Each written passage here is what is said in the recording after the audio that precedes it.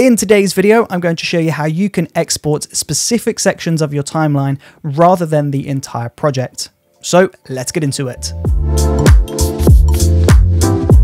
In Adobe Premiere Pro 2023, when we want to export our videos, all we need to do is go from the edit workspace to the export space.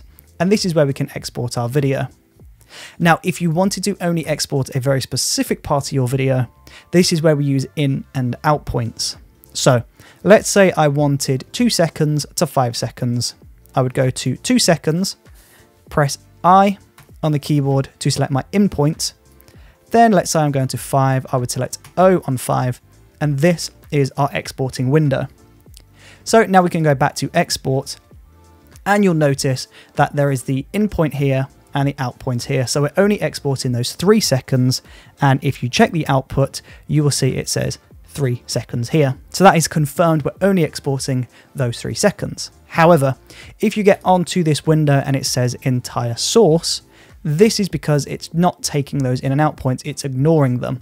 It's just going to have the entire project. So you want to change the range to source, in and out, and that will use that.